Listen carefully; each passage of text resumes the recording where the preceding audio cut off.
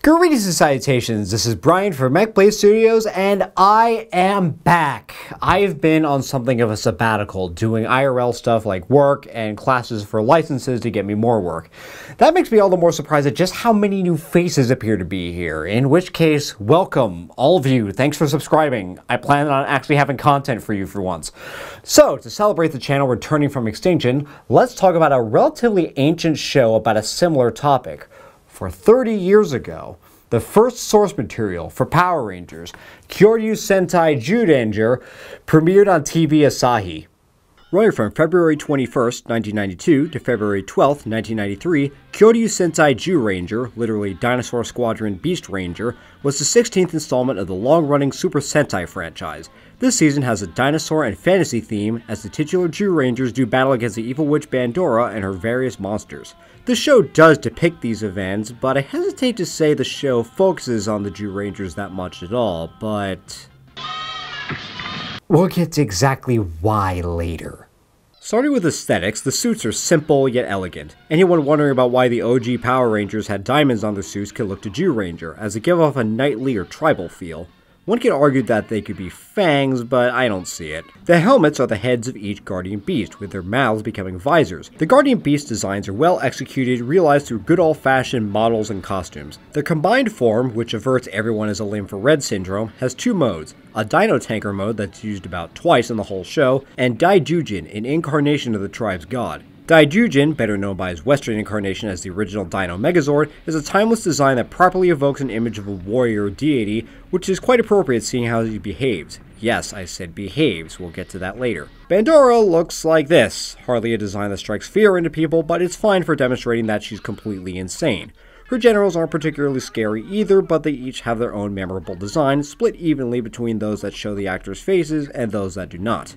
Zyuranger was the first show in a while at the time to have more extensive mecha battles, lasting longer than just attack, attack, finisher. The fights are entertaining and well choreographed, and the effects mostly hold up. Just ignore how Daijujin's hand shrinks when he has to hold a sword, or how many Guardian Beasts or mecha become their toys during certain still shots. Everyone that isn't an extra or a kid of the week does reasonably well with acting, with Machiko Soga's Bandora stealing the show with her manic behavior. The music in general is not great. There's too much generic rock music for what's supposed to be a fantasy show during the normal fights. The score only adds in the orchestra during mecha fights to emphasize the stakes. The OP, which I can't show too much of lest YouTube get mad at me, is a microcosm of this problem. It's very generic and tame for a dinosaur show, though it's mildly catchy, I suppose. The ED is a silly reggae tune that always seems to kill the mood of more dark episodes.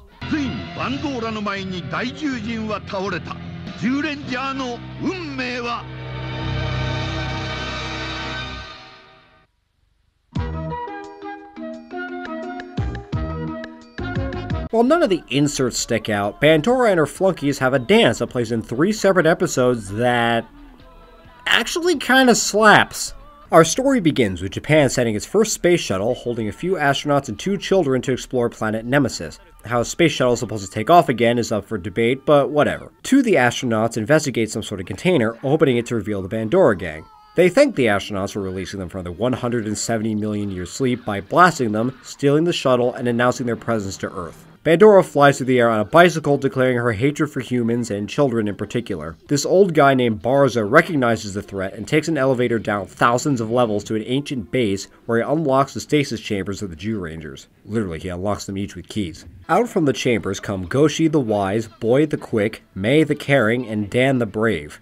That's most of their character analysis right there, just so you know. The Red Zyurangers key breaks, so the first 4 must rescue the kids from getting crushed inside their shrunken shuttle. Red's guardian beast Tyrannosaurus blasts Red's door open, allowing Geki the Just to wake up from stasis and assist the others. They eventually transform using their dino bucklers into the Kyoryu Sentai Zyuranger and fight some foot soldiers, the clay golems. They get close to saving the shuttle, but a giant monster steals it away. Bandora sends out her first monster of the week, created by her servant Pleprecon, who fights the Zyurangers for a while until their weapons break.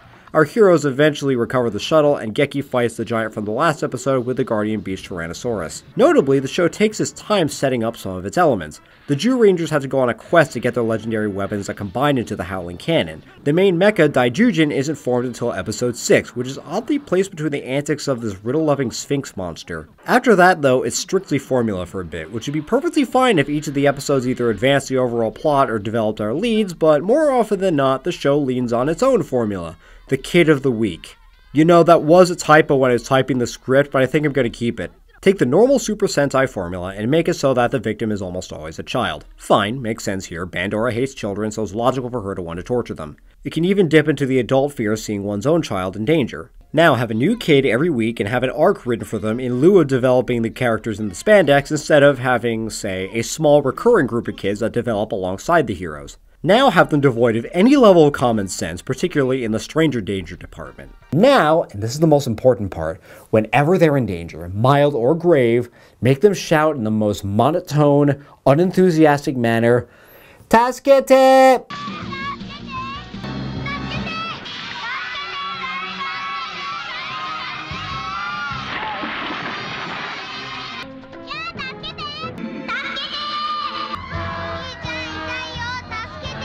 Tasukete is the te or command form of tasukeru, which means to help.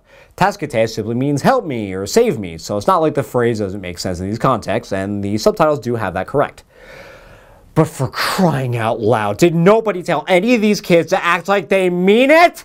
The kids find themselves in some pretty messed up situations, admittedly, yet they're crying for help with the same gusto as greeting their teacher in the morning at school. Exceptions exist, of course, but remember, Bandora hates children, so this is the formula for Zyuranger, so you'll hear Tasukete so damn often, you might find yourself going, maybe she has a point. On top of all that, though, these kids get more screen time and development than the actual Zyurangers, who don't grow or change much throughout the show, despite none of these children ever returning for episodes beyond their debut.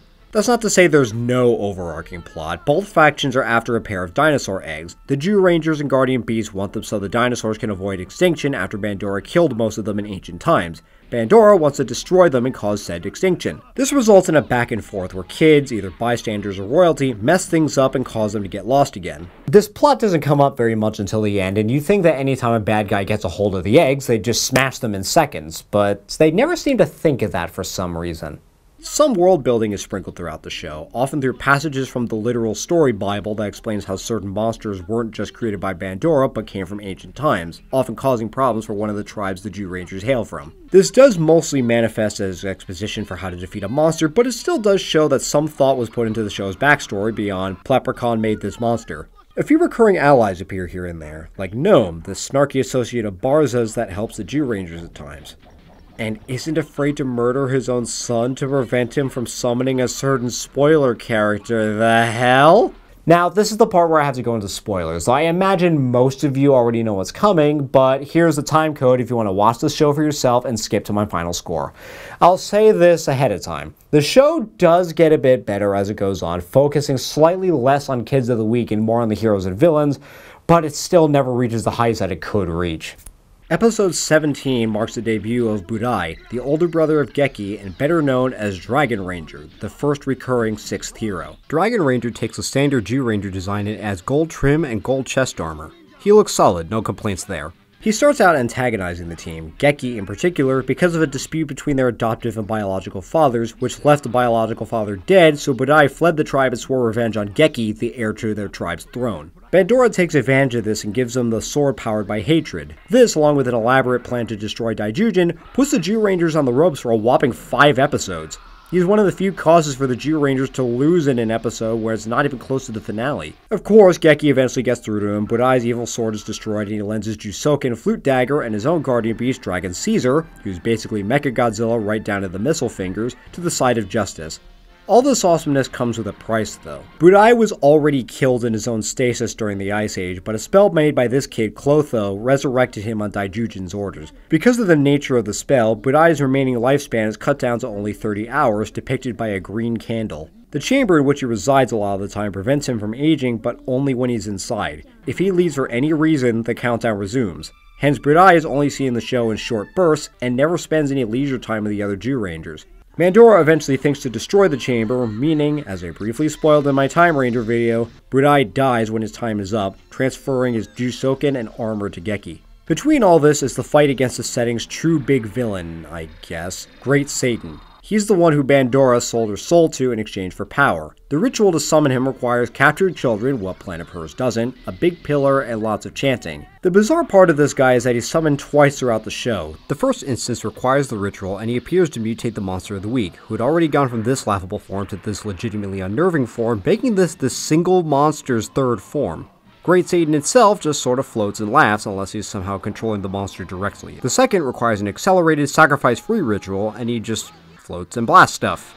In both instances, he doesn't say a word, smirks at the camera a bit too much, and gets beaten when King Brachion gets involved to form Ultimate Daijujin. King Brachion is just a Brachiosaurus-shaped missile platform. The actual final monster is actually an enemy mecha, piloted by Bandora's undead son. Turns out a dinosaur killed him in ancient times after he destroyed one of their eggs, so the tribe queen that became Bandora swore revenge on the dinosaurs and humanity by selling her soul for power. The guardian beasts and the eggs are seemingly killed, but are actually held in a pocket realm. They're eventually saved, big boom, Great Satan and the kid are destroyed, the Bandora gang is imprisoned in another jar and yeeted out into space. The eggs hatch and the baby dinosaurs are given to a group of children as the Zyurangers and Barza ascend into heaven.